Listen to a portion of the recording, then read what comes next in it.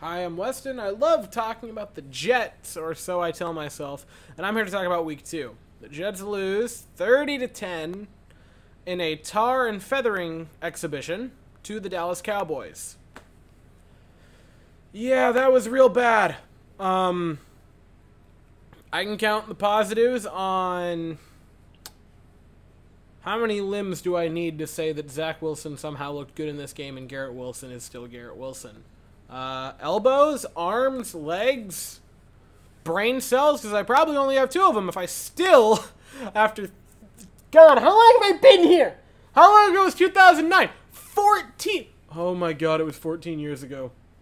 Good God.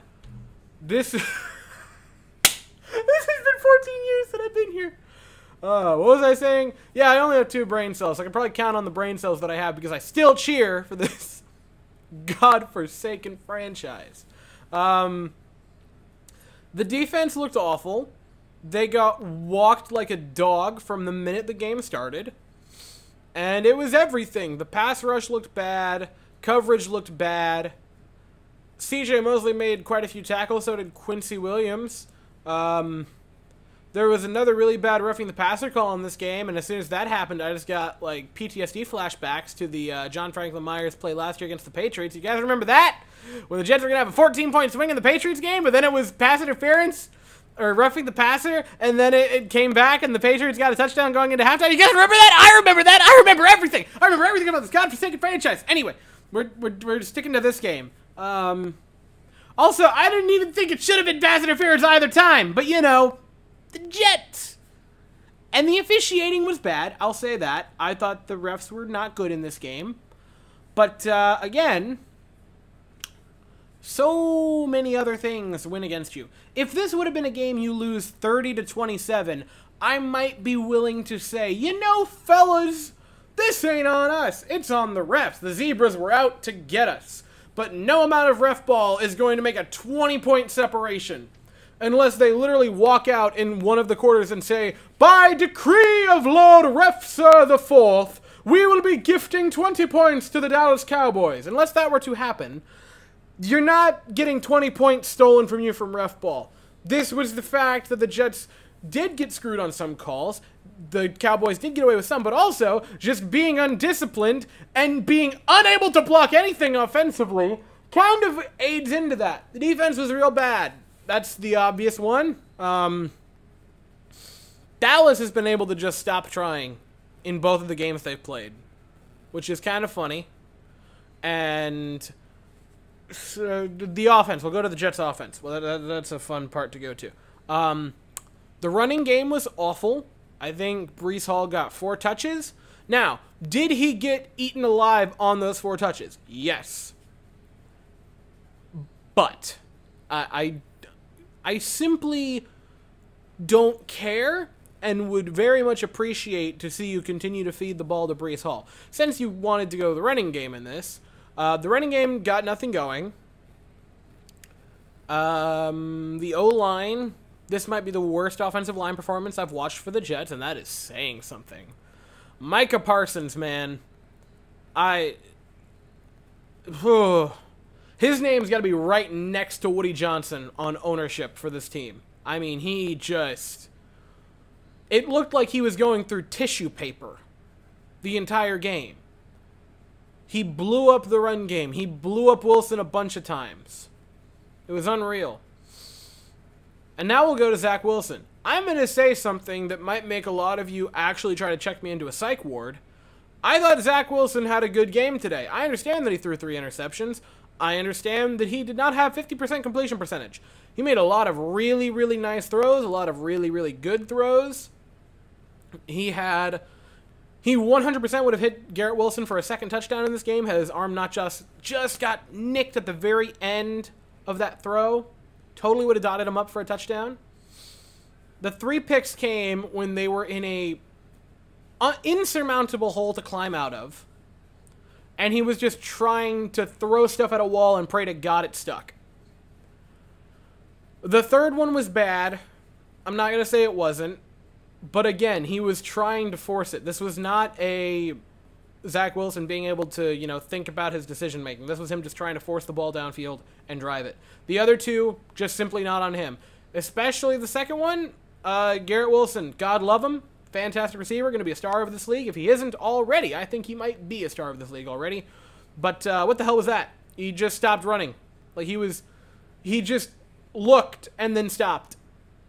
That was a 50-50 ball all day. Garrett Wilson's a pretty good guy, like a pretty stout player. He could have jostled that away and just kind of didn't.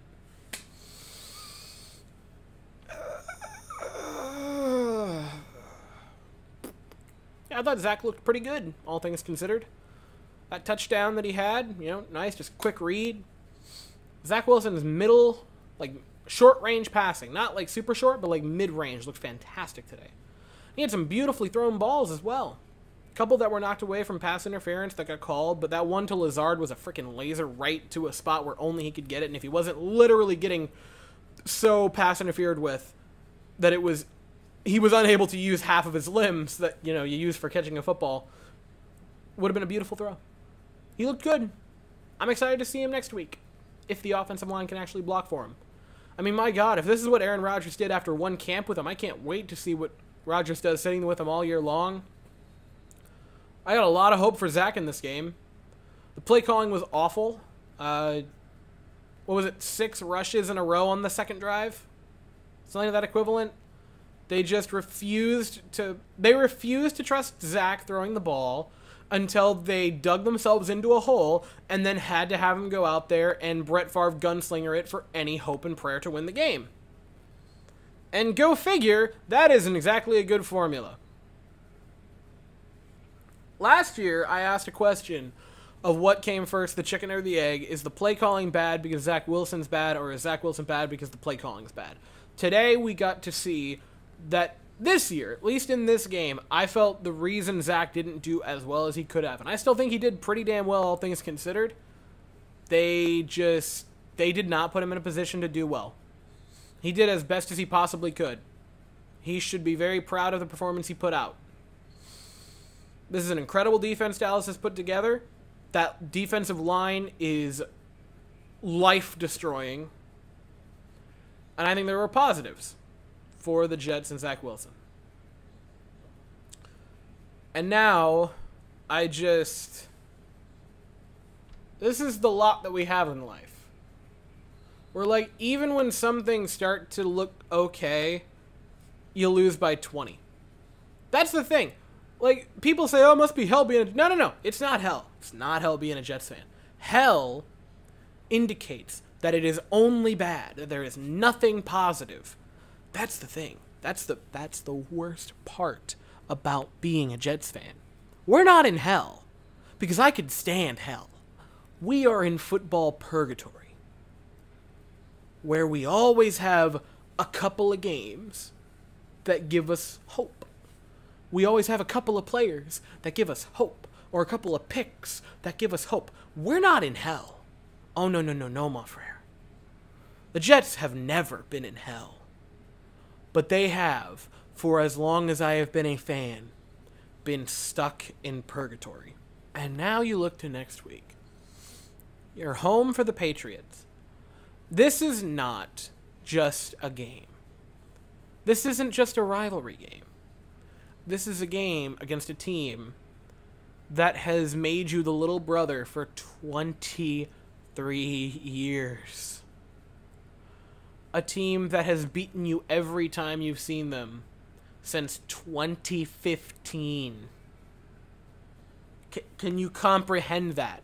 You haven't beaten the Patriots since Eric Decker and Brandon Marshall were catching from the gunslinger known as Ryan Fitzpatrick. And why can't I think of his name? Oh my God. How can't I think of it? Chris Ivory was making Pro Bowls. That was the last time you beat the Patriots.